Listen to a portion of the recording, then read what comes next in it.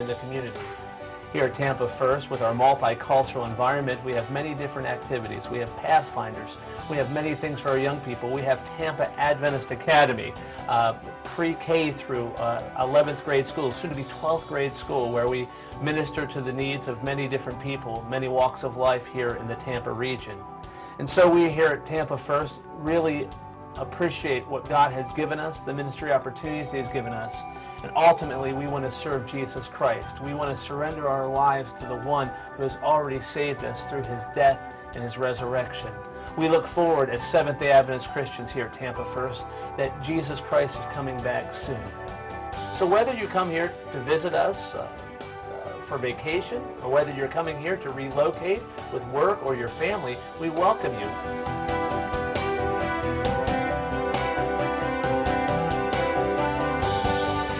So come and join us. And God will not only bless you, but He will bless us for your presence here.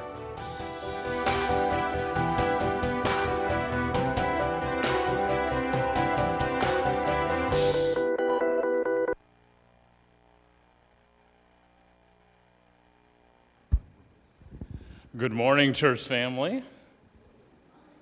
That was a one. Good morning, church family. I'll make you stand up one more time. Good morning, church family. Allow me to share with you a few announcements this morning. The first one being that on the first and third Sabbath, so that would be this Sabbath, Bob Vance leads out in a Great Controversy study hour in the chapel at 7 o'clock. We want to invite you to come on out. We have a church board meeting this week, which means that the leaders of our church, along with our Lord and Savior Jesus Christ, will be meeting together in the library to discuss the future of our church and make decisions. So if you're not a part of that church board meeting, I want to invite you at 7 o'clock p.m. Monday night to wherever you are at to kneel down and pray for our church to make good decisions regarding our fiscal year for 2015. Halloween is coming, and an alternate program that we have for you in our church is our fall festival. So that's October 31 at 6:30 p.m. We'll be having our fall festival here at the church. And finally, good news, our fellowship luncheon will resume in November on the first Sabbath. Please bring food for your family and other guests so that we can all have a great meal together. We have a baptism today, and it's always rejoicing in heaven when people make decisions and reaffirm their decision in life. So at this time, the pastor is going to come and talk to us about our baptismal candidate. And he just ran out. He forgot to bring something. It's always exciting to see the water in the baptistry. You will know that you can't tell the temperature. It's probably 60 degrees, so it'll feel exhilarating, like the Ice Bucket Challenge a couple months ago. So take it away, Pastor. Thank you, Michael. Jerome, you want to come over here? Jerome Hairston, he has been coming to our church, and he's been feeling convicted and making decisions on some of the appeals, amen? Yes, amen. He's been making some decisions as we've been making appeals during our worship time and going to, I believe, the Sabbath School class with Pastor William, is that correct? That's correct. And he wants to make a recommitment.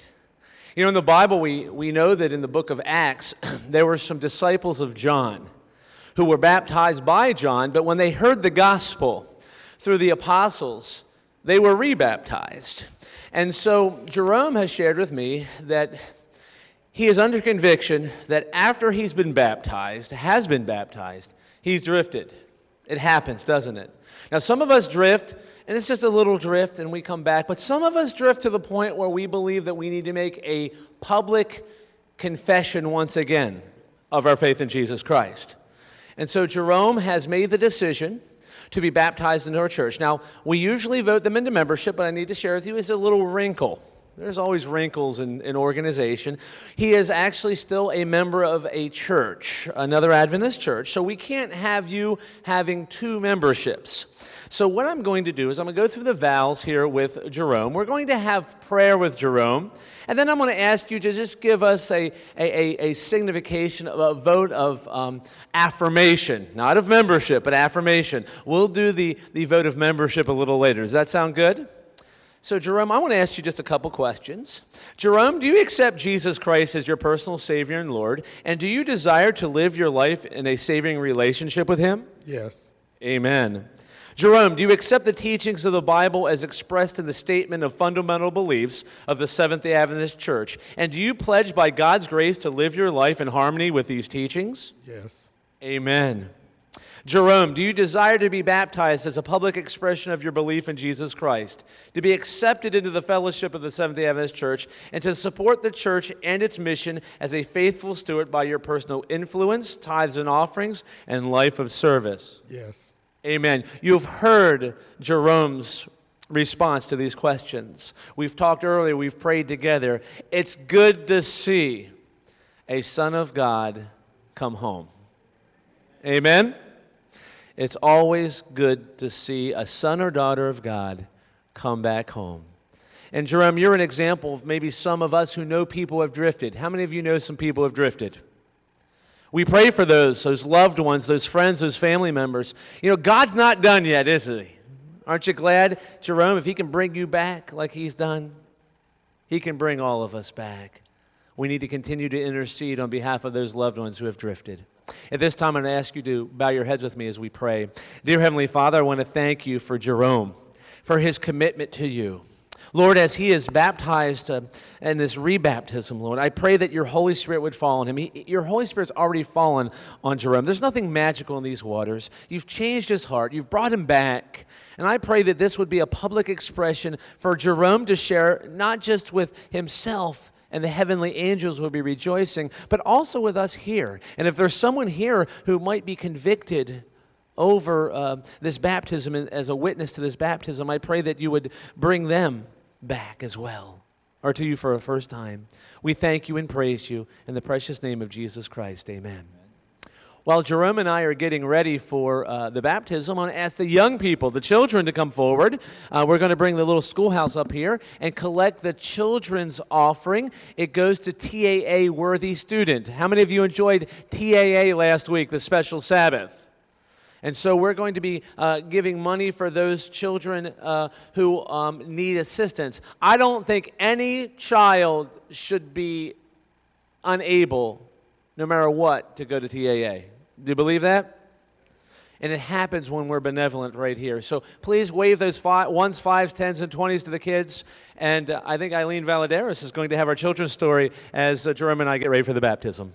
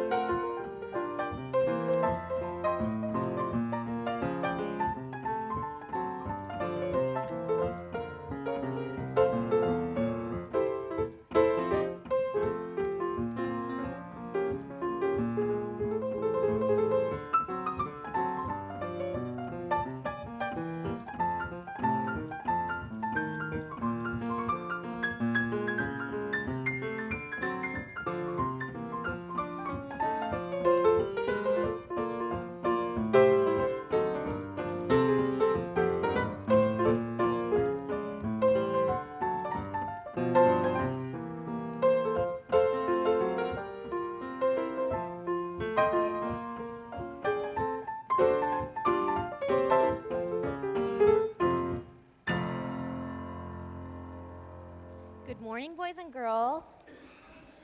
How are you doing today? Is this Sabbath a happy Sabbath for you? Yes, okay. Well, today I'm going to tell you the story behind this. Can any of you see this? Look, what is this? You tell me, what is it? A scar. What? A scar. Yes, I have a scar on my foot. One day when I was a little girl, I was about 3 or 4 years old. Who here is 3 or 4? How old are you? Okay. Well, when I was about 3 or 4 years old, I went around the block with my mom, and we decided to ride a bike together. And we were just casually riding around on one bike together. So she was on the seat, and I was on the little rod. And pretend you're riding a bike for me, all of you. Ride a bike. That's good. You're a pro. Okay. And when you're riding a bike, what's in front of you? What's spinning? Does it look cool when it's spinning? Okay, that's what I thought. So I decided, I'm going to put my foot on that wheel. It looks really cool.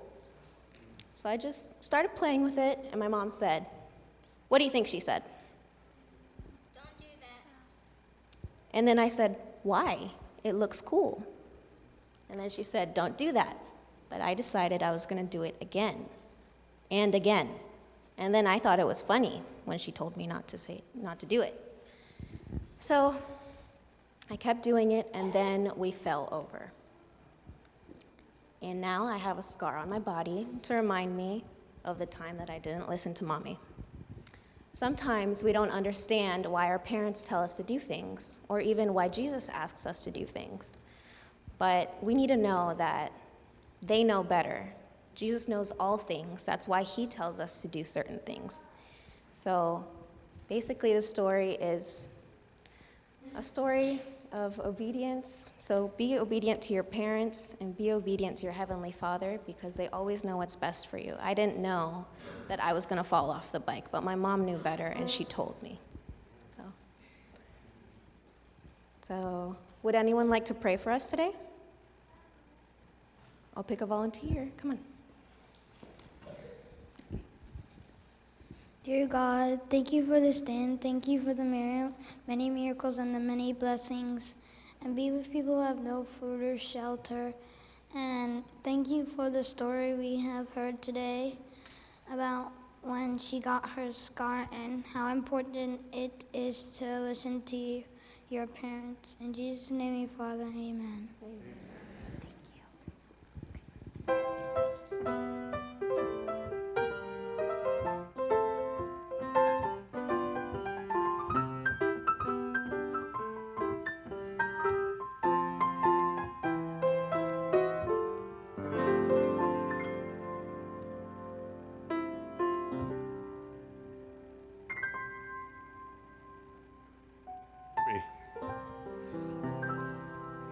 Can you hear me? Yes, yes. Happy Sabbath, church. My voice is a little croaky this morning, but trust me, I can still speak it out. As we get ready for our garden of prayer, and as I go before our throne of God on behalf of this wonderful congregation, I want you to be mindful of a few things. My wife asked me, or shared with me one day, she said, Anthony, I read something and it went this way. It says, what if God blessed you? And I'm speaking to you now. What if God blessed you today with that you asked and prayed for of him yesterday? Would some of you be empty-handed? It's important that we come to prayer before our Father on a daily basis. It reminds me of the hymnal, Sweet Hour of Prayer. Emphasis on sweet hour of prayer. And I'll admit to you, sometimes my prayer is like speed dating, based on the circumstances and what's actually prioritized in my life. I come to God with some very quick prayers, but I realize that we need to take time, because we don't want God to respond to us in a matter of minutes or seconds. We want his full and holy attention given to us when we're in our needs. And I'm just going to share with you briefly as you bring your prayer requests forward. I'm giving you some time, but as you bring your prayer requests forward and put them in this box here, and they will be prayed over by our prayer warriors. And I also invite you, if you're so inclined, to stay up here with me as we pray. But yesterday I took a journey to Camp Kalakwa. Many in the congregation know where Camp Kalakwa is, but if you don't, it's past Gainesville, and I took a trip up there yesterday morning with another brother. We were carrying some items for camping. Our Pathfinders are camping this weekend. But the build up towards that trip for me was kind of a little bit unusual because I had this foreboding about going, but I've gone to Camp Kalakwa many a times, and I was putting it on the fact that I hate that two-hour drive. To me, it's kind of boring. I thought maybe that's why I don't really want to go. But I know I said I made a commitment, so I said, but you know what? I'm going to pray about it. And then as the week went on, I asked others, look, I'm taking this trip on Friday morning. I want you to pray for me. And pray for us. Pray for our Pathfinders. On the day that we were to leave yesterday morning, as we were getting ready to get into our vehicles, I grabbed Pastor Brad and I said, Pastor Brad, hold on, before we go, pray for us. And so we gathered together, he and I and another brother, and we prayed together, and off we went. As we were traveling up there, I thought, you know, to break the monotony of the constantly looking at trees and cars past me, I thought, I'll put on some music. I'll put on some Christian music. So I'm driving the van, so I put on the CD, and I'm praising now. And I'm really engrossed in my praise now. But as I'm driving, I'm watching the vehicle in front of me, which is my friend, and he's got a Pathfinder stuff packed to the hilt in the back of his truck. And I told him, I'll follow behind you, so if anything falls off, I could be the first responder. I could alert you. So we're driving, we're about 20 to 30 minutes out from our destination, and we're in the far left lane now. And then he takes and he moves his vehicle to the center lane. And we have been doing this pretty much throughout our trip. But this time I thought, okay, why is he moving to the center lane? Because there's nothing obstructing our path. There's no truck or anything that we're trying to get around. But I thought, okay, I told him I'd follow behind him. So I move over. We're in the center lane. Then he quickly goes over to the far right lane, what I call the slow lane. Thought, okay, I'm going to go. But as I'm going over to follow him in the right or slow lane, I'm looking at the back tire on his truck, and it's bouncing like a basketball. Bouncing, bouncing, bouncing. And then by the time I position myself in that far right lane, the tire just explodes. What did we do before we went on this trip, though? We prayed. What was my foreboding all this week, though? Was the need to pray. Spend time praying. Spend time praying for the simple stuff, the middle stuff, and the most important stuff. Spend time praising, because I'm praising you today, because I'm coming back with a report of gladness and thanksgiving, because I could have saw unfold before my eyes something that I've never wanted to report back to this church. So with that, I ask you, join me now as we seek the Lord in prayer.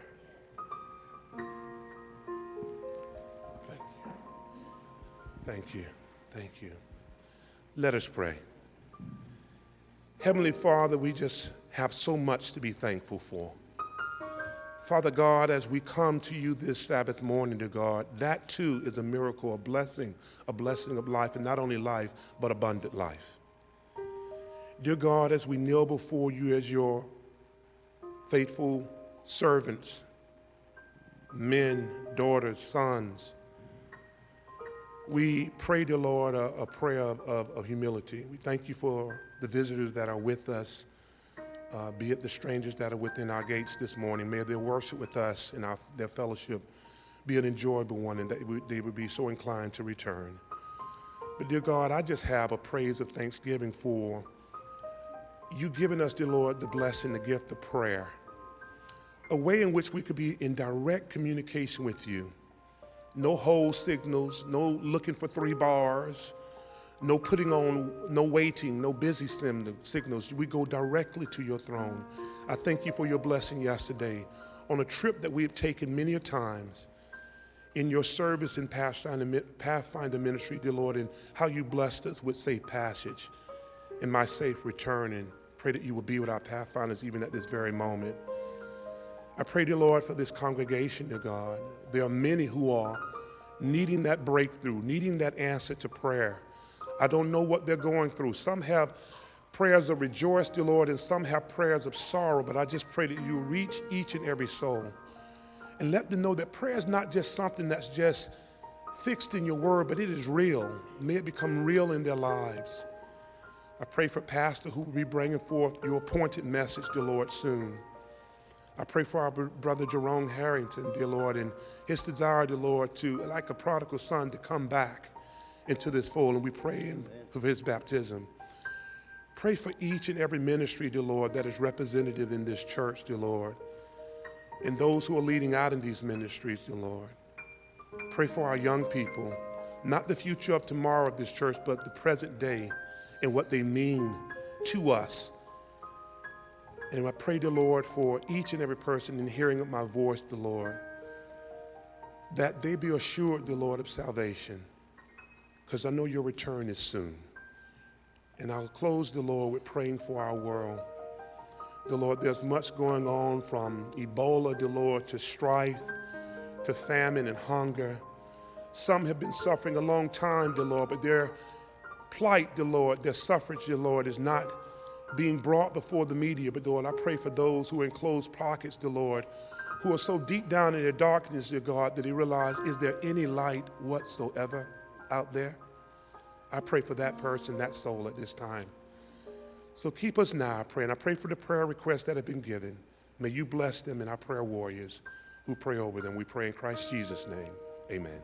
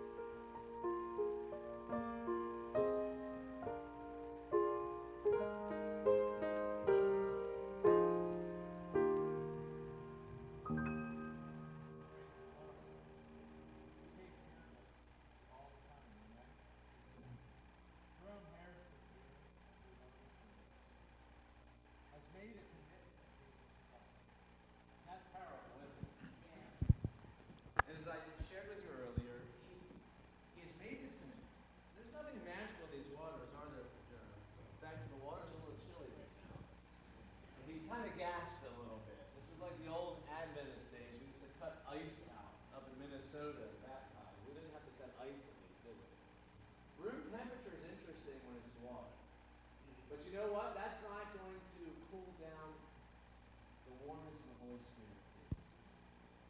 We praise God for what He has done with Jerome and what He is going to do. Dear Heavenly Father, I thank you for Jerome. I thank you for his commitment to you today, for him wanting to enter the waters of baptism. Lord, I pray for those who are witnessing this here in our congregation, also those who are witnessing it live on live stream. Lord, if there's someone here who's convicted to be baptized, Lord, they would not wait another minute, but that they would respond to you and listen. I thank you for Jordan. I pray you bless him, bless his family as he starts his journey today.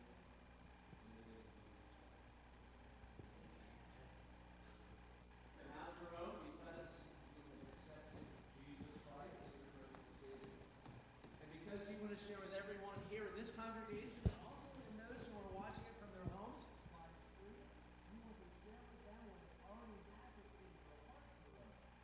I am the minister of the gospel, now baptize you in the name of the Father, in the name of the Son, and in the name of the Holy Spirit.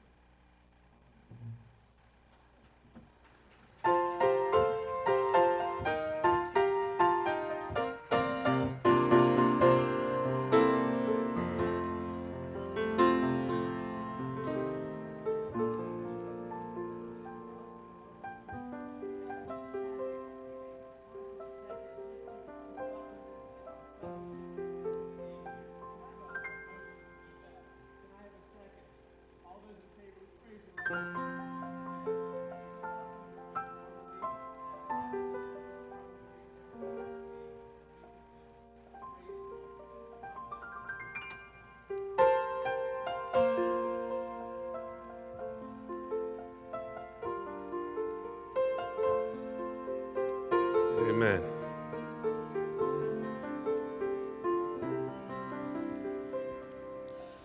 I want to affirm something to you, at which time I'll invite the deacons to stand as we prepare to collect our tithes and offerings. Psalms tells us, Psalms 24 and verse 1 says that the earth is the Lord's, and the fullness thereof, the world and they that dwell in it. Here's the affirmation. God doesn't need anything from us but our obedience and our service to him. As our deacons get prepared to collect our tithes and offerings, I pray that you give as God has given to you, freely, without condition, and with full of love.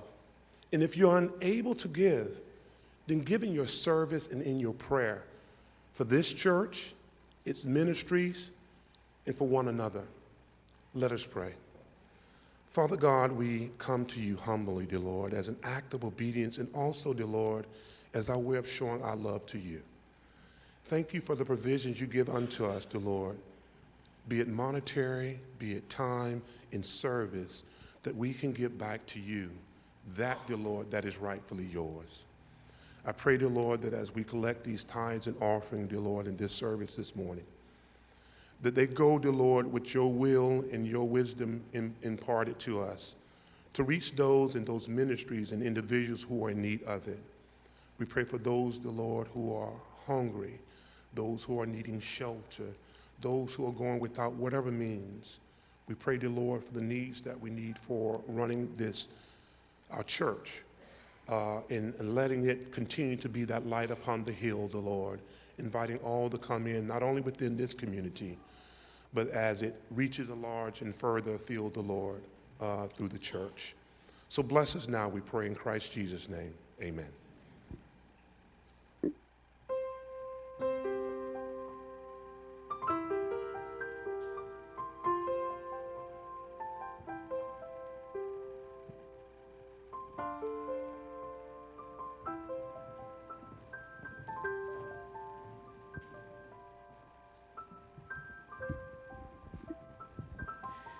Amen. Happy Sabbath.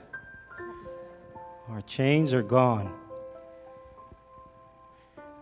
He saved us. Wretched us. Amen. He reigns upon us. Let us sing. Amazing grace, our chains are gone.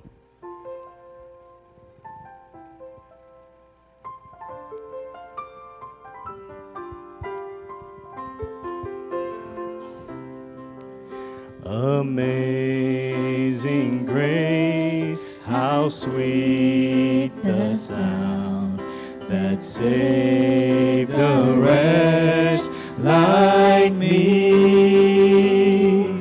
I once was lost, but now I'm found. Was blind, but now I see. 'Twas grace that taught my heart to fear, and grace my fears relieve. How precious did that grace appear the hour I first believed. My chains are gone, I've been set free. My God, my Savior, has ransomed me. And like a flood, His mercy reigns. Unending love, amazing grace.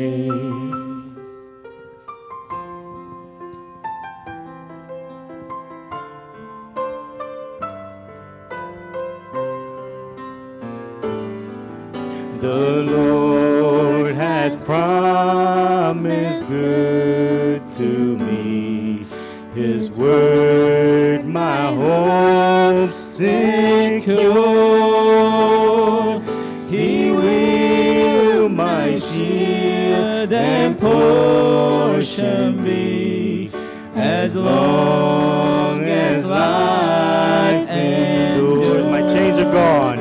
My chains are gone, I've been set free. My God, my Savior, has ransomed me. And like a flood,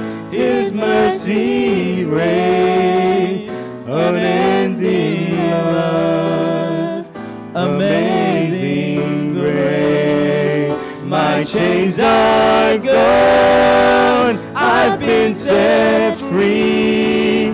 My God, my Savior has ransomed me. And like a flood, His mercy reigns. Unending love, amazing grace.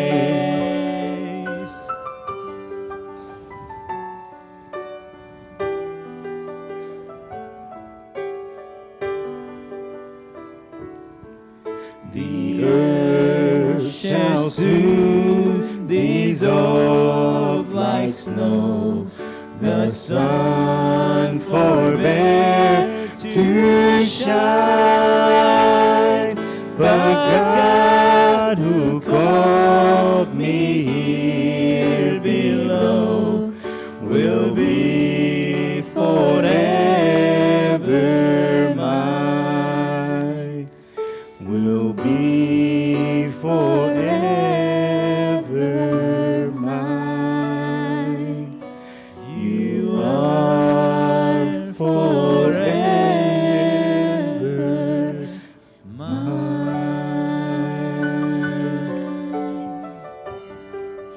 Amen. Let us stand up, continue our worship. Our desire is to worship our God today on Sabbath, but also I want Him to be in my life. I want to be able to worship Him in my daily walk, that I breathe Him, that we breathe Him.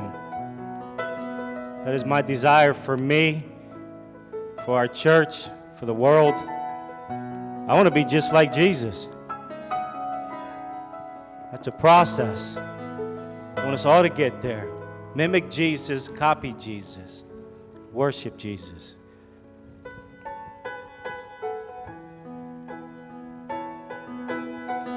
Amen. Hallelujah. Light of the world, you step down into darkness. Open my eyes, let me see beauty that made His heart adore you. Hope of a life spent with you. So here I am to worship, here I am to bow down, here I am to say that You're my God. You're altogether lovely, altogether worthy, altogether wonderful to me. King of all days, oh so highly exalted, glorious in heaven above. Humbly you came to the earth you created, all for love's sake became poor. Hallelujah. So here I am to worship, here I am to bow down, here I am to say that You're my God. You're altogether lovely, altogether worthy, altogether wonderful to me. I'll never know how much it costs to see my sins upon that cross. I'll never know how much it costs to see my sins upon that cross. So here I am to worship, here I am to bow down, here I am to say that You're my God.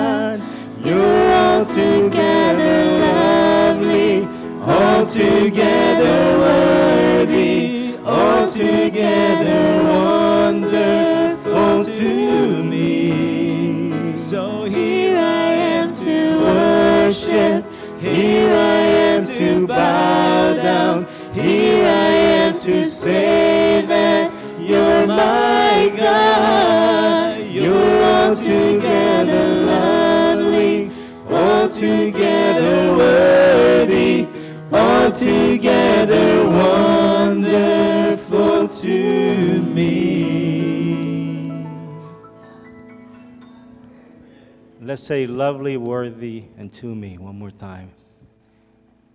You're altogether lovely, altogether worthy, altogether wonderful to me. Praise God. Amen. Let's continue worship. It's hymn 327. If you're familiar with it, you can open up your hymn books or follow along. I'd rather have Jesus. We'd rather have Jesus. Amen.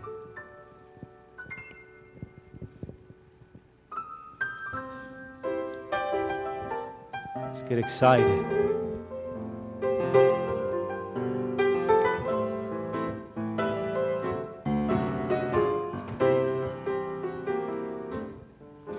I'd rather have Jesus than silver or gold. I'd rather be His than riches untold. I'd rather have Jesus than houses or land. I'd rather be led by His nail-pierced hands than to be the king of a vast domain, or be held in sin's dread sway. I'd rather have Jesus than anything this world affords today.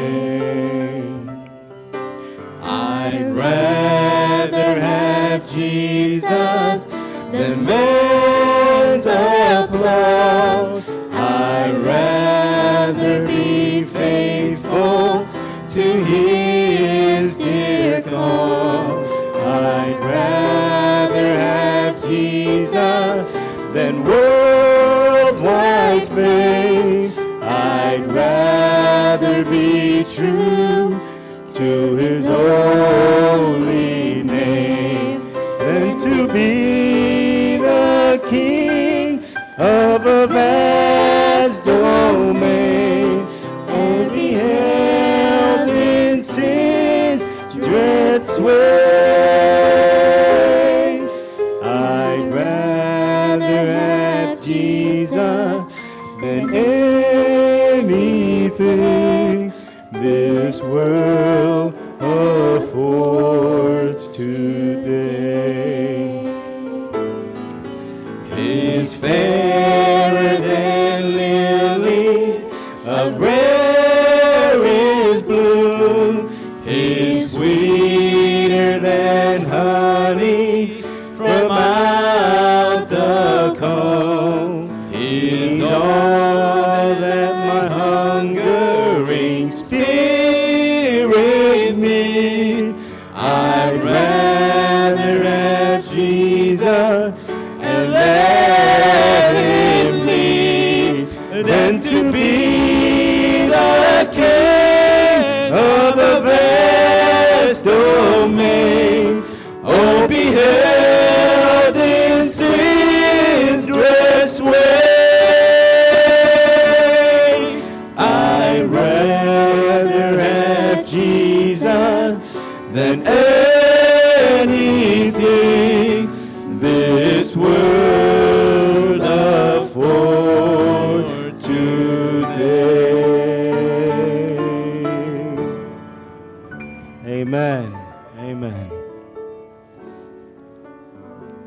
That was awesome. Thanks for singing along and praising God. You may be seated.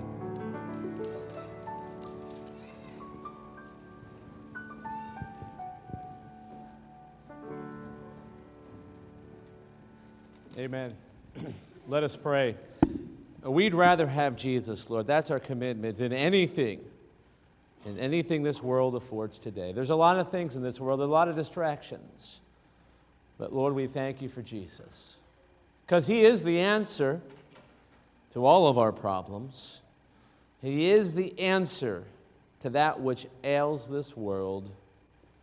Bless us, Lord, as we culminate our worship in your word, that you would prepare our hearts to receive your word. In the name of Jesus Christ, amen. Distractions. Have you found yourself being more distracted today than maybe a decade ago? Are there more distractions?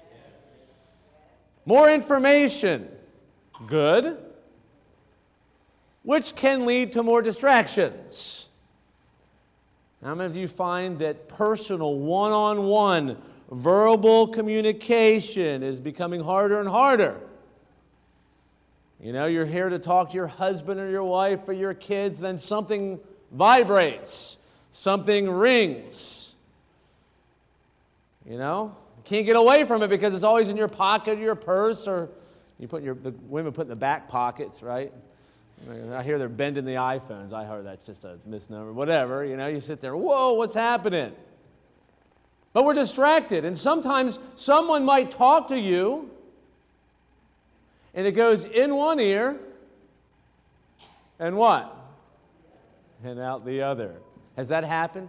Have you talked to your kids? Maybe you talk to your spouse. Maybe you talk to yourself. That would be pretty bad if you talk to yourself and it went in one ear and out the other.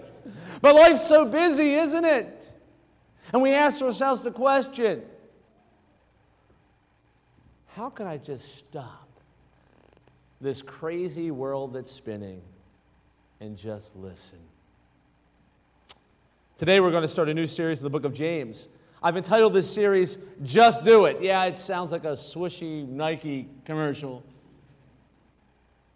But as we talk about this topic in the book of James, we're going to talk about how God wants us to be doers of the word, not just hearers, where it goes in one ear and out the other. Turn with me in your Bibles to the book of James. The book of James, chapter 1. Starting with verse 19, I have to admit I have a number for every text except for the main one. So for those who you might have the Pew Bible in front of you, maybe the kids, you want to open that up and get to James chapter 1, starting with verse 19, give me a page number shout out. What do I hear? 1386. So if you want to use your Pew Bible, 1386. But if it's your own Bible, you'll be on your own. Does anyone remember what you've been studying in your Sabbath school lessons? Because this is the same topic. What we've been talking about in the sermon hour. What is the first portion of James chapter 1 talking about? You got to do better than the first class. What's the big T? Temptations and trials, that's right. And what does James say? Consider it what? All joy. Not just joy, but all joy when you endure various trials. That's kind of easier said than done, amen? How many of you are dealing with trials? I think we all are. But in the midst of this, James says, consider it all joy. He's building up to what he really wants to talk about. But we're going to begin in verse 19. So then, my beloved brethren, let every man, can we say man or woman, be swift to what? Hear, slow to speak, and slow to wrath. For the wrath of man does not produce the righteousness of God. Now, I will share this with you. If every couple would heed the advice of James, I would have less people needing marriage counseling in my office. How many of us in our relationships are swift to talk rather than swift to hear? How many of us, when a spouse or a loved one or a neighbor or someone at work is talking, you're not thinking about what they're saying, but you're thinking about what you want to say? And with the distractions of this world today, people are having a harder and harder time finding someone who will just sit and listen. I believe that the increase of those who need professional therapists and psychologists, or maybe because they don't have anyone to listen to them. It's too busy. Your relationships are with Facebook and Twitter, and that's great, don't get me wrong, but there ain't nothing like the real thing, baby. Old school. You know what the real thing is? A real relationship, someone with a beating heart in front of you, looking at you, engaged in conversation, and listening to your story. How many of you have thought about having that in your life? Just someone just to listen. And maybe a neighbor needs you to listen rather than talk. We're going on a journey for the next 12 months. Each family unit does what? Reach one. That could be 100 baptisms in October. But can I share this with you? It will probably start with you listening. It will probably start with you giving them a listening ear. Ask God to give you the victory over your tongue so you can just listen. Is that important?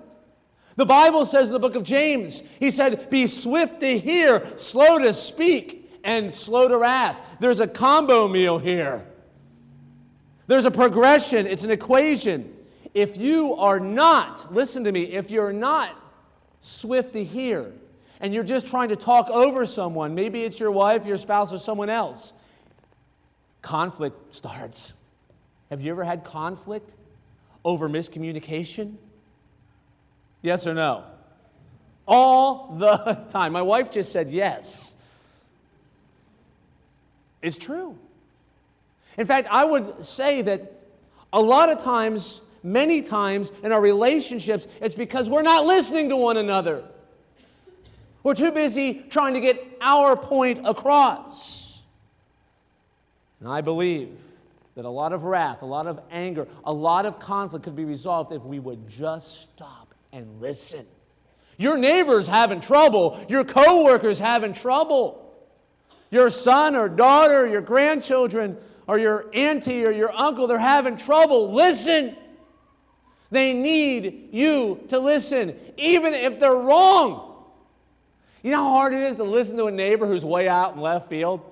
They're so far out in left field, they're past the foul pole, they're up in the stands, they're actually in the parking lot in left field. They're way out there. But you know, just listen. You'll have time to speak. But sometimes you just need to listen. Better yet, they need you to listen. You know, I shared with you that Psalm 100 was a chapter in the Bible that I memorized as a first grader in the basement of the Harrisburg First Seventh-day Adventist Church in South Central Pennsylvania by Mrs. Diafario. There's another passage of Scripture that I remember memorizing in first grade too. Do you want to hear it?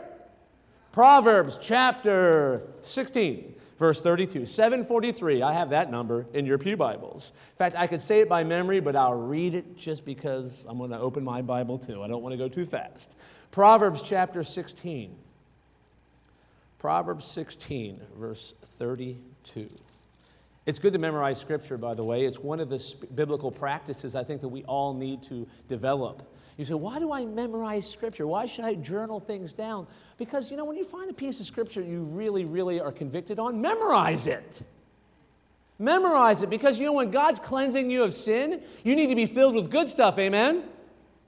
How do you have a verse or two of Scripture in your mind, maybe for the day, the week, the month? And for this instance, let's see, I was 7 and now I'm 44. I don't want to do the math, but I've had this in my heart, in my mind for that many years. Can't go wrong with that, can you?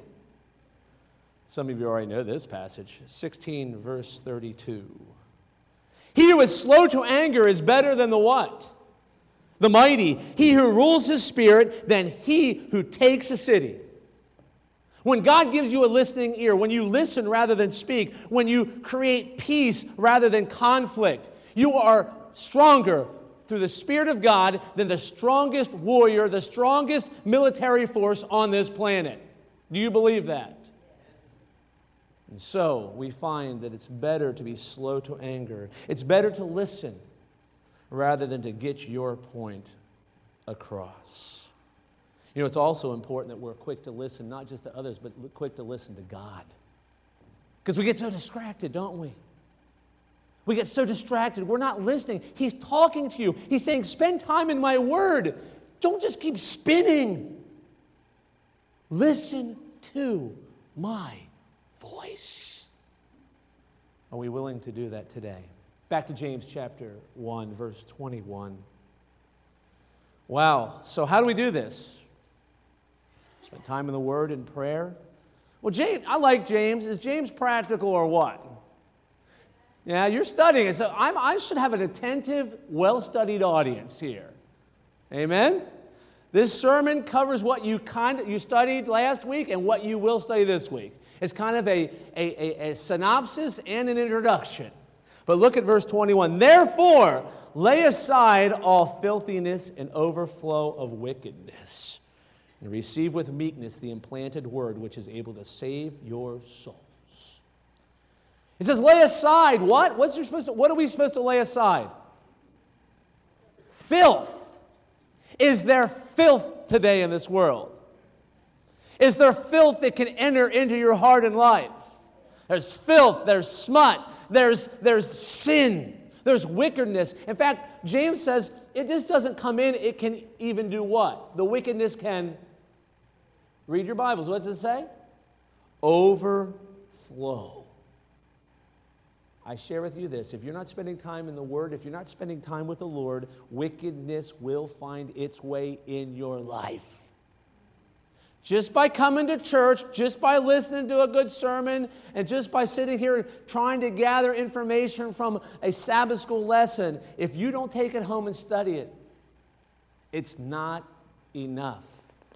Listening to me preach and going home and doing nothing about it and not affirming what I share is like a message going in one ear and what? Out the other.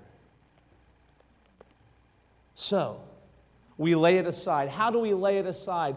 I want to share with you Hebrews chapter 12, verse 1. 1383 in your pew Bibles. This is the chapter right after Hebrews 11. Does anyone know what happens in Hebrews 11? What do we call that chapter?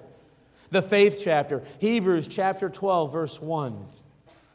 Hebrews chapter 12, verse 1 shares these words, this laying aside. In fact, Hebrews 12, 1 and 2. The writer of Hebrews, who I believe is Paul, says these words, Hebrews 12, 1, 1383 in your pew Bibles. Therefore we also, since we are surrounded by so great a cloud of witnesses, let us, what do we say? Lay aside every weight and the sin which so easily ensnares us, and let us run with endurance the race that is set before us, looking unto Jesus, the author and finisher of our faith, who for the joy that was set before him endured the cross, despising the shame, and has sat down at the right hand of the throne of God. What do we need to do in order to run the race? Lay aside. Now, I don't know about you. I've run marathons and half marathons. I don't need a lot of extra baggage running. But we all have baggage.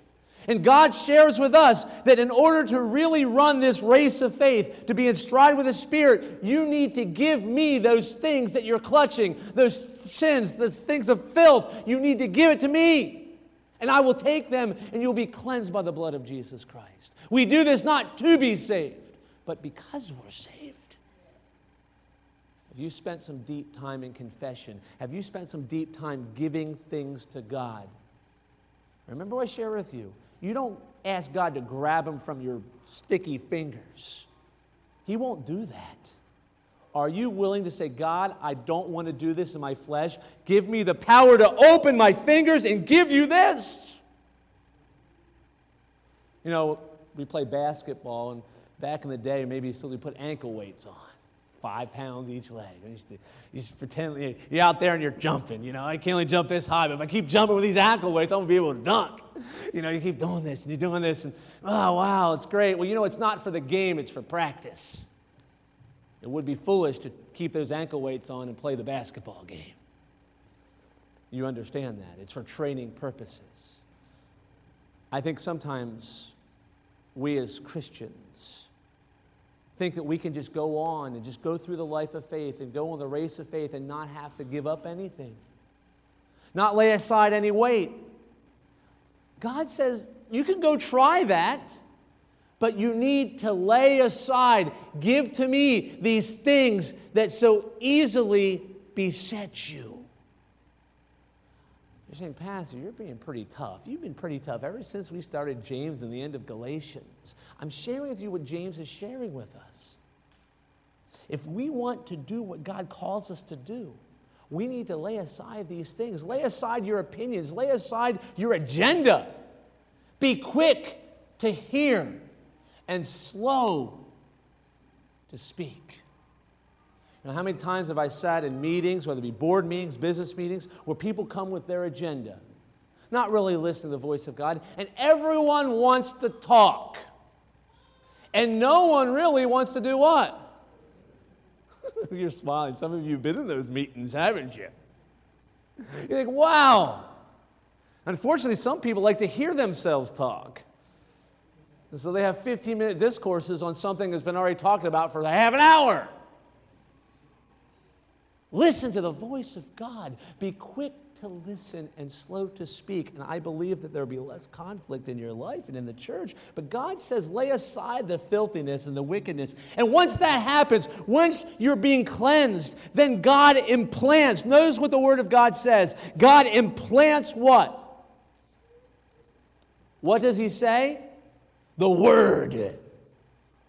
The Word is implanted deep in the recesses of your innermost being. It's like the good soil that Jesus shares. That seed is the gospel in His parable, and we are the soils. There's different types of soils. There's rocky soil. There's hard pan where the seed can't go down into the ground. There's the soil with thorns, and then there's the good soil. The good soil is good not because you are good. It's because you let God into your garden. And you let God take out the rocks, and you let God pull out the weeds. You allow God to make you fertile for the seed of the gospel. So many times, okay, God, give it to me. Just give me, I'm going to open up your word. I'm ready. Pastor, I don't know why. Every time I open the word, I don't get anything out of this. It's boring. It's boring. Well, maybe as you go to the word of God, you need to say, Lord, open my heart to what things I need to lay aside so that your word can be more meaningful. You know, let's be honest with you, compared to some literature, the Bible, without the inspiration of the Holy Spirit in your life, can be boring. There's a lot of tantalizing books out there. Great movies, TV shows. Listen, God can't compete with your flesh. You understand that? The God of the universe is not going to compete with Hollywood. Are you willing to give things up in your life so He can to plant in your heart the Word? Because I believe we're living in the last days. And I believe that the Holy Spirit is pouring out His former rain to soften the soil of our hearts so that we can be prepared for the latter rain power. But you will never receive the latter rain unless you allow Him to give you the former rain. Jesus is coming soon. Verse 22, but be doers of the word. Back in James chapter 1, I'll give you time to get there. James chapter 1, people say, hey, Pastor, you have it in your notes. You don't give people time to get back. James chapter 1, verse 22. So I'm slowing it down a little bit. James 1:22. But be doers of the word, and not what?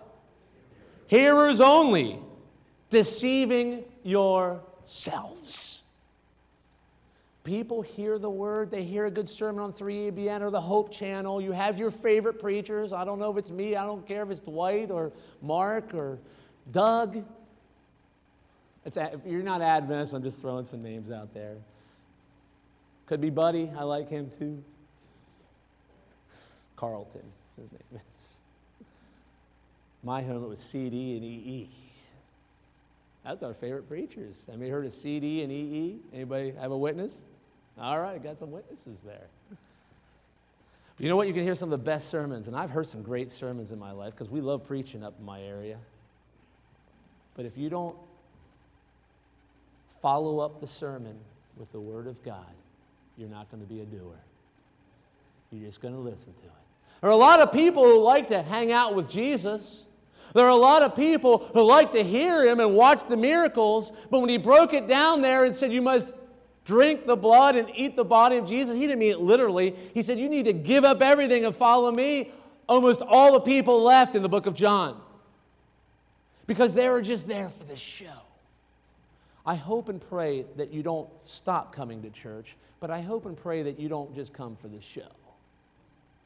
That you really are open to be led to the Holy Spirit. Because when we are led by the Holy Spirit and we're led to go back and pray and read the Word of God, we will be convicted of the Spirit. The Spirit, in John chapter 16 says, has come to convict the world of sin, righteousness, and of judgment.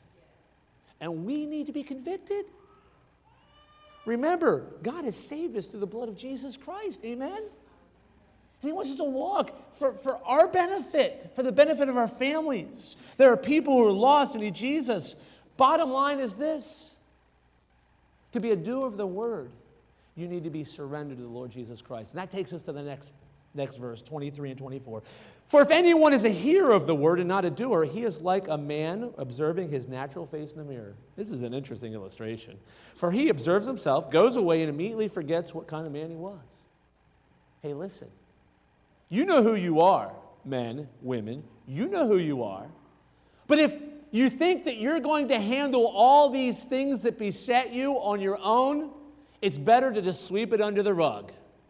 Because you can try on your own steam and your own effort, you can try to have victory. You never will. And so the best way to handle these issues in your life is to do what? Ignore them. And think that they're going to go away. There's an answer to our problem. To that man and woman, as we look in the mirror, wow, get away from this. Let's just move on. I know I have an issue, but you know what? I'm just going to go to church. It's going to fix everything. I like for you to come to church, but you still need to deal with an issue. Amen? If there's an issue in your life, you need to be cleansed by the blood of Jesus Christ. And no good deeds or what you think are good deeds are going to cover up what needs to happen. This is what I'm sharing with you, folks. You're not the answer. God is. Isaiah 64:6, we're not going to turn there. Your righteousness, all that you do is as good without Jesus is as what? Filthy rags. You need Jesus. I need Jesus. I need to live a life of surrender. I need to abide in the vine, Jesus Christ, because when I abide in Him, He'll show me my sin. I will give over my sin, the things that beset me. He will cleanse me and fill me with His Spirit. He will fill me with an attitude and a passion to read His Word, to listen to Him, and yes, maybe listen to my spouse and my neighbors who are dealing with a lot of issues. Are you willing to be a doer of God's Word today? You can't be a doer unless you spend time in it.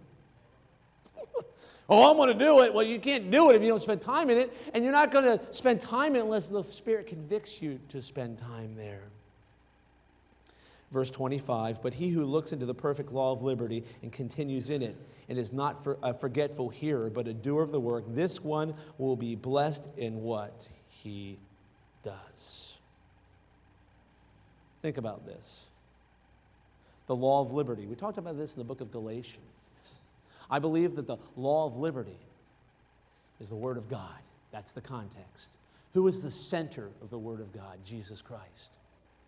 If you know the Son, if you have the Son, He sets you free, and you're free indeed. That's a central theme from Genesis to Revelation. If you look at God's law, if you look at God's Word, I guarantee you, how many of you open up God's Word and started contemplating it convicts you of something you're doing wrong? Well, but it sets you free to give it to God. It sets you free. See, Jesus is here to set us free from what? The bondage of sin. When I think of the bondage of sin, I think of the children of Israel who were in bondage for over 400 years. And Moses comes. The most humble man that ever walked the earth other than Jesus. And he led them out of Egypt, out of bondage. They put the blood of the lamb, the Passover lamb, over their doorposts and on the Passover lamb, and God led them out of bondage. And then when they got to the Red Sea, they were entrapped again, and he led them through the Red Sea on dry land. Are you willing to trust God and take him at his word? You might feel like you're at the Red Sea right now, saying, how can I be a doer of the word, Pastor Brad, when I'm at the Red Sea and it sure doesn't look like it's parting? And that's when you have to look at the story of the priests with the ark. Remember when they were in the Jordan River, they had to take that step, didn't they? And when they stepped into the Jordan, all those spring-flooded waters of the Jordan backed up, and they went across into the promised land on dry land. Oh, folks, give it to the Lord. Give it to the Lord. Verse 26, if anyone among you thinks he is religious and does not bridle his tongue but he deceives his own heart, this one's religion is useless. Pastor Brad, we're talking about doers of the word. But remember, we began with you need to be swift to what? Hear, slow to speak, and slow to get angry. So he uses this being the doers of the word because you know why? People are watching you. People are saying, oh, you're a Christian. You're a Seventh-day Adventist Christian. Let me see it. Will you listen to me? Or are you just going to just start talking like a babbling fool and just make things worse? He brings it right back. He says, if you can't bridle your tongue, and this isn't just cursing, by the way. It's speaking out of turn. Because you know there are times to speak and times not to. And you don't know, but God does. If you're walking in stride with the Spirit, God will tell you when to talk and tell you when to shut up. Amen? You say, well, that's scary. No, it's not scary because God's sovereign. And I want to be connected with that because there are some very difficult people in the world. Sometimes there are difficult people in the church. It can happen, can't it? But the good news is he will be able to bridle, which we will find out later in the book of James, the untamable tongue. Right? Sticks and stones may break my bones, but names will never hurt me. That's a lie. That's a lie. Words hurt more than sticks and stones, don't they? Let's be honest. How many of you had things said about you that you can't shake? Or maybe you came out of a conversation, boy, I was asking for someone to hear my story, and I just heard their story. Oh, how horrible. When you go and your neighbor needs to share their story, and they're starting to talk to you or a friend, and then you have to top their story with your story. Amen? Now I hear silence. Okay, you can tell a story to connect with them, but don't top their story. Oh, you think that's bad? You should see what happened with my dad. Oh, that makes me feel great. No, you listen. Amen? And God, when you listen, will be able to open the avenues for his word. Listen, I was a Bible worker. Some of you have done Bible work. And I thought I was going to go with Bible lessons in the South Hills of Pittsburgh. We were planting a church. I was a young, out of pre-med. I was going to med school, but I decided to take a couple years to figure out what God really wanted me to do. And I'm there with my lessons. Man, I'm ready to go. I go there, I'm just going to tell these people exactly the truth with the Good News Bible lessons, the blue and white. How many of you know the Good News Bible lessons? All right. And I go in there. I'm ready to lay it down. I'm like, let's have prayer. You responded to the Bible study. And I'm already talking, all of a sudden, can you pray for me? Well, okay, what's up? Well, you know, my husband just left my family. You know, and I need you to pray for my sister. And you know, my sister and I don't get along. And I'm looking at my watch. I'm saying I have an hour to the next appointment. And I'm listening to this lady's story. I'm not giving her the truth. She's lost and I'm hearing her story. But you know what I learned? That she needed me to listen to her story that day more than she needed the good news lessons. Did she need the good news? But the next time I came, she talked and we shared, but eventually we're able to share the good news. Are you getting the picture here? Because remember, the theme for the next 12 months is each family unit, reach one. And I really, really believe the book of James is saying to be doers of the word, we need to listen to people's story. Their story. because no one else is listening. You don't post your story on Facebook. Some people do, and that's really scary. How many of you know that happens? The big Facebook. Oh, you need someone to talk to privately. You don't need to air out your dirty laundry to a million people. You know, it's really tragic when people do that on Facebook, and the reason why they do it is they have no one to listen. Oh, that someone would just listen to this person, genuinely care, so they wouldn't have to post everything on Facebook. It's embarrassing, isn't it? Will you be the one to listen this year? Will you be the one? In conclusion, verse 27, pure and undefiled religion before God and the Father is this. You've heard this. To visit orphans and widows in their trouble and to keep oneself unspotted from the world. This is not easy, is it?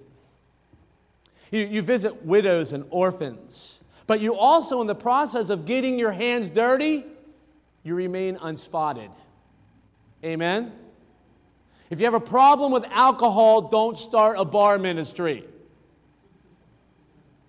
Now, God can give you victory, but He also gives you a mind.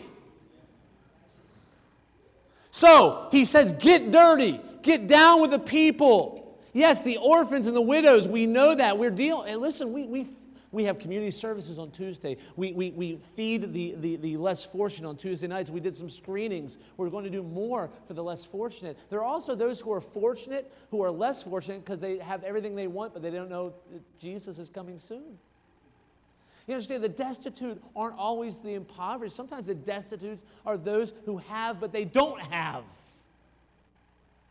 But as we go into the byways and we go into the highways, as we fulfill the gospel commission, as we get our hands a little dirty, don't get defiled along the way. You need to pray because you will enter into the playgrounds of Satan sometimes.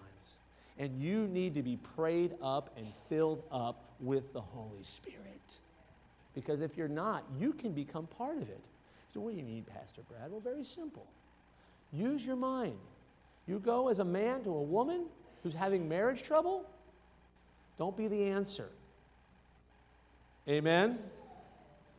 You listen to her for half an hour and her husband hasn't listened to her for 10 years. Guess who becomes her husband? You're looking at him. Amen? Flip it around the same way. We need to be careful. God gives us wisdom. Be filled with discretion and wisdom because we're calling you this year to have each family unit reach one. But be careful. But the good news is this. The Holy Spirit be with us because God wants us to be doers of the word, not just hearers.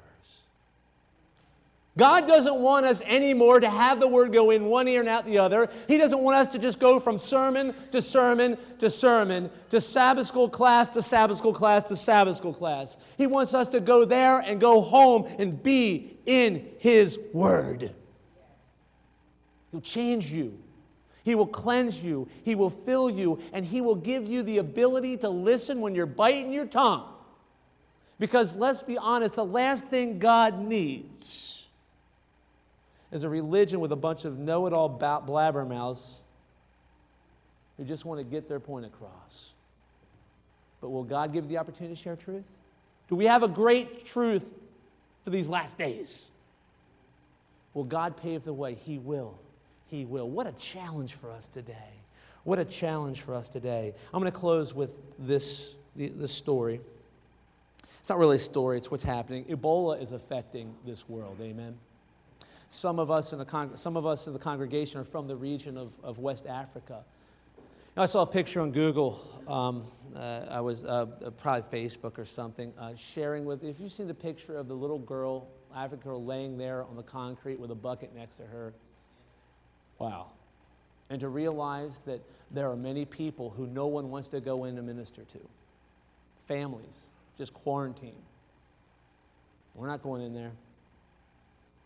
They're dying, some live, many die, and they just lay there, vomiting, high fever, waiting to die or waiting to live. Some would say, well, you know what? They're going to live or die. We'll just wait till they live, and then we'll clean them up, and then we'll minister to them.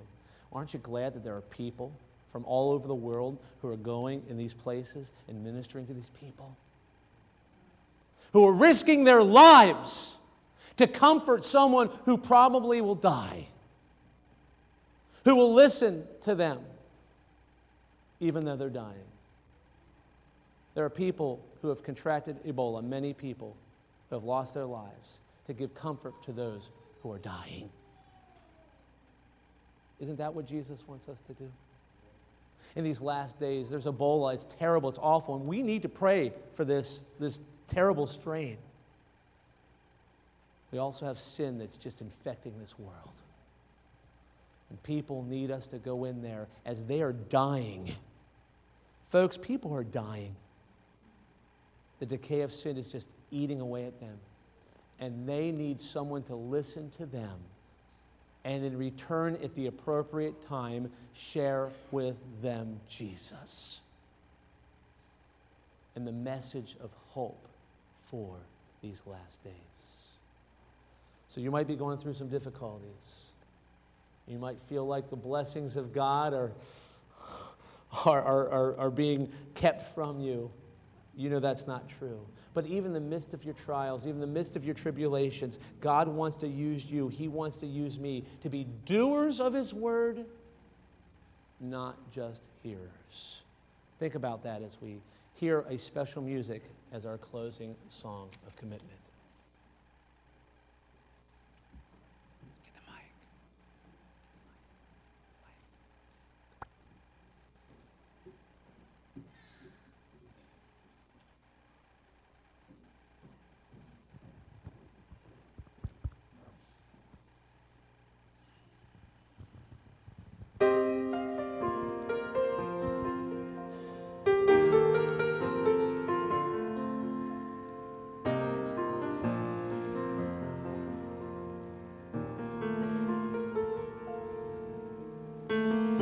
We pray for blessings, we pray for peace, comfort for family, protection while we sleep. We pray for healing, for prosperity. We pray for your mighty hand to ease our suffering, and all the while you hear a spoken need. You love us way too much to give us lesser things. 'Cause what if your blessings come through raindrops? What if your healing comes through tears? What if 1,000 sleepless nights are what it takes to know you're near? And what if trials of this life are your mercies in disguise?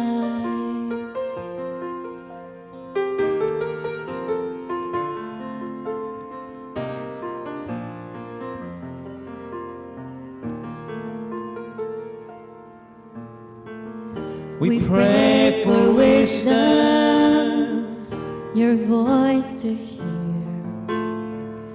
we cry in anger when we cannot feel you near.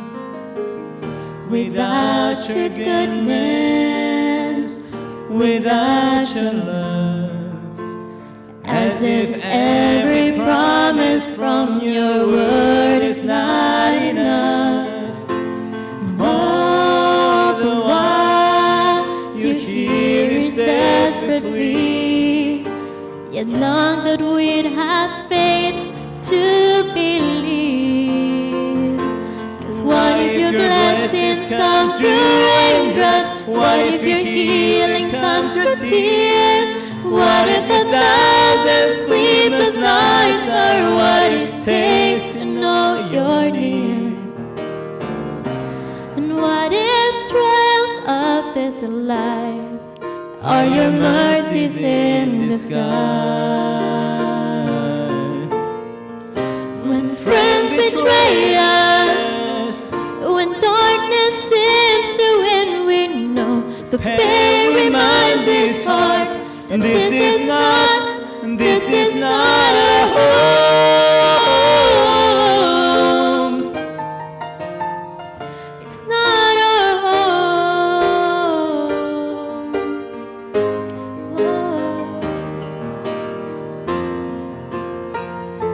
Cause what if your blessings come through raindrops? What if your healing comes through tears? What if 1,000 sleepless nights are what it takes to know you're near? What if my greatest disappointments or the aching of this life is a revealing of a greater thirst this world can't satisfy? And what if trials of this life, the rain, the storms, the hardest nights, are your mercies in disguise? Praise God.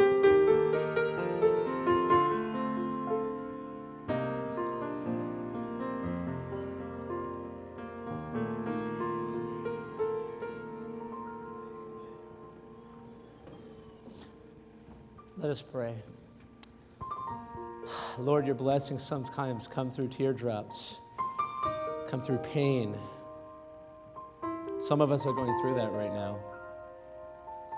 We might have sleepless nights, but are we willing to pray the prayer, whatever it takes, to know that you're real?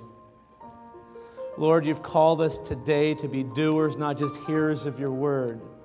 And sometimes to wake us up, we need to go through the trials, the temptations that we've studied earlier. I know there's some here today who have been convicted through your word and through the word of music. And some need prayer. You really, really need prayer today. You need prayer because you want to accept Jesus Christ as your personal Savior. You need prayer because you need to come back to Jesus because you've drifted. You need prayer because you need healing. Not just physical, it could be relationships. This could be you. I don't know what the Holy Spirit's convicting you on today. But as we conclude our service today, if there's anyone that would like to have a prayer today, a special prayer, I want to make a commitment to the Lord Jesus Christ. Maybe you want to accept Jesus for the first time. Maybe you want to recommit your life to Him. If you're that person today, as we're here in prayer, I invite you to stand up. Come down the aisle, come right here in front of me. I ask some of the elders and our prayer warriors to come and meet me down here so that we can pray for these folks. Is there anyone here who would like to come forward? Amen. Is there anyone else? Don't be afraid. Amen.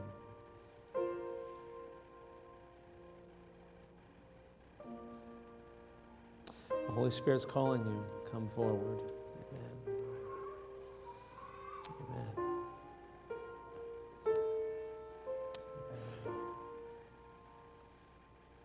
Amen.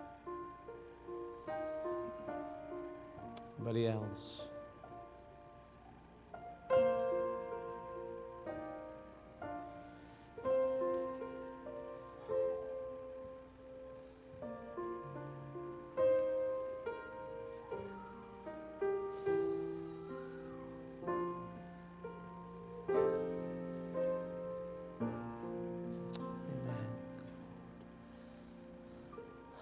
Lord, you've seen those who have come forward.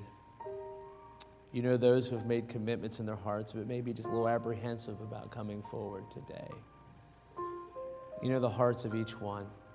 You know their needs more than we know, or even we know ourselves. I pray that you'll bless each person here and those who have had special needs and requests in their hearts. Oh, Lord, I thank you that your blessings fall in a myriad of ways. Lord, be with us and guide us and bless us as we intercede for one another, as we are doers of the word, not just hearers.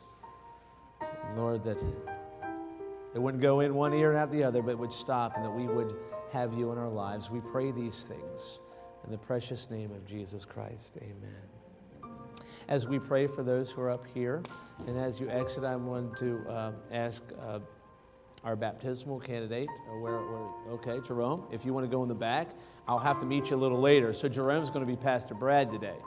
So Jerome, just go back there near the podium and make sure you say hi to Jerome. He's newly baptized. May God bless you. Have a wonderful, happy Sabbath. Enjoy the great weather. Amen. Take care.